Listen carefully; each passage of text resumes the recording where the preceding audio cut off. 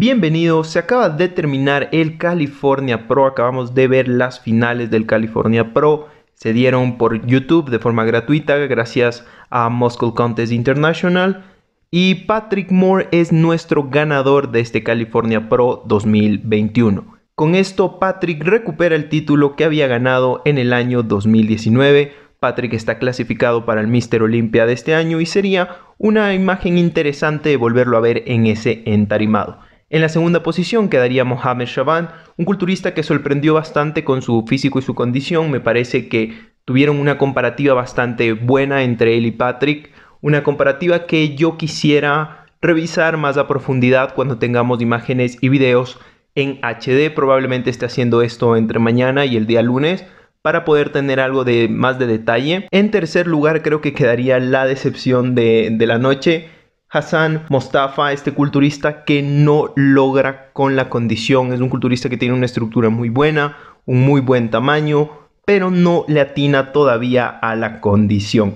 Creo que estamos frente a una nueva especie de Big Ramy, es lo único que pude pensar. Uno de esos culturistas masivos que no logra atinarle a la condición. Uno de esos culturistas que tiene todo el potencial para hacer daño, pero que su condición es lo que lo está jalando cada vez más. Hassan había dicho que no va a descansar hasta conseguir su clasificación en el Mr. Olympia, así que pues tendremos que ver qué es lo que le espera a Hassan, porque tenemos un montón de shows más de aquí hasta el Mr. Olympia.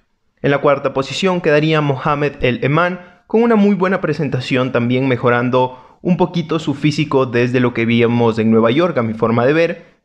Y en la quinta posición quedaría Eddie Bracamontes.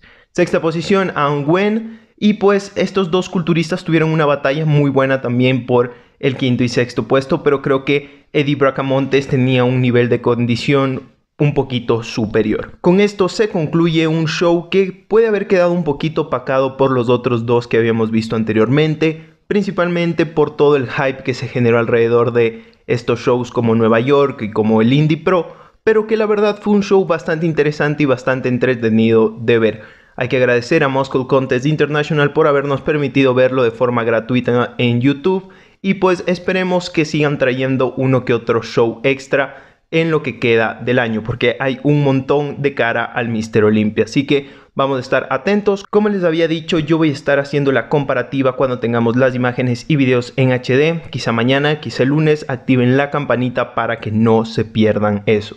Eso sería todo por el día de hoy. Si el video te gustó, ayúdame con una manito arriba y suscribiéndote al canal si no lo has hecho todavía. Y nada, nos vemos en la próxima.